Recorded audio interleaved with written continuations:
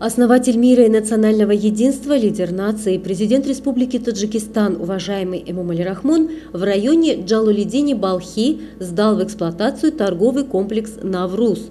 Главе государства было сообщено, что торговый комплекс создан в рамках подготовительных работ во имя достойной встречи 30-летия Государственной независимости Республики Таджикистан.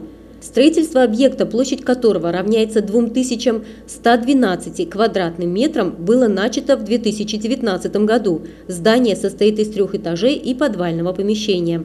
Это современное красивое здание построено патриотически настроенными жителями района семьей Абдулозода, а в ходе строительных работ были привлечены 70 местных строителей. Для строительства этого комплекса в основном были использованы материалы отечественного производства. На первом этаже торгового комплекса в основном выставлены на продажу пищевые продукты.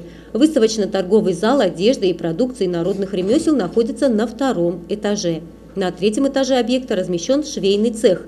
Данный цех оснащен более чем 200 швейными машинами и другим необходимым оборудованием для шитья одежды. Здесь рабочими местами и хорошей заработной платой стали обеспечены более 200 местных женщин и девушек. Большинство работников швейного цеха ранее были домохозяйками. С сдачей в эксплуатацию нового предприятия женщины-мастерицы селения Навруз в хороших условиях приступили к работе. Здесь же лица, не имеющие профессии, охвачены курсами по освоению швейного дела. Затем они будут трудоустроены.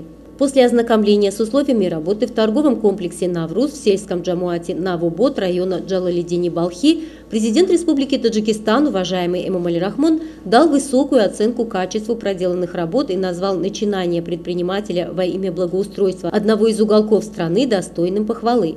Здание находится рядом с автомобильной дорогой местного значения, и в рамках работ по благоустройству вокруг него посажены различные цветы, декоративные деревья и кусты.